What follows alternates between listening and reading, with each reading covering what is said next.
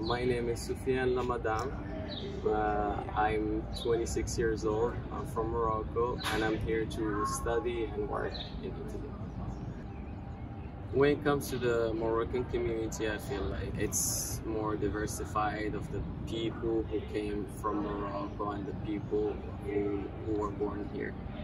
But we all have the same objective of having a better future.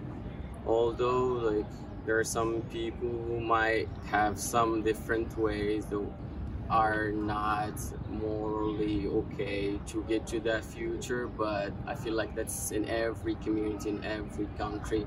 There are the bad and the good.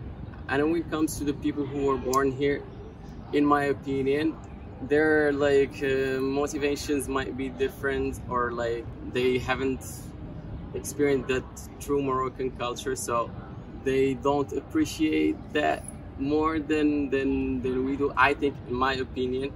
So maybe they would take stuff more granted more than we would do, but we still let's say as a strong community with the one objective, which is a better future. I feel like the true Moroccan culture is left.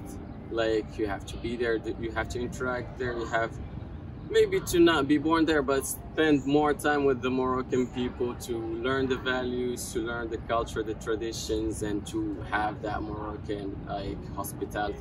And I wanted to highlight too that the fact that also being born to Moroccan parents doesn't make you less Moroccan, but in my opinion I feel like it really makes difference to being born in Morocco and living that and experiencing the culture, rather than here and having maybe two mixed cultures, like Moroccan one maybe in the house and then a more Italian culture. So I feel like it's gonna be more mixed rather than one experienced culture.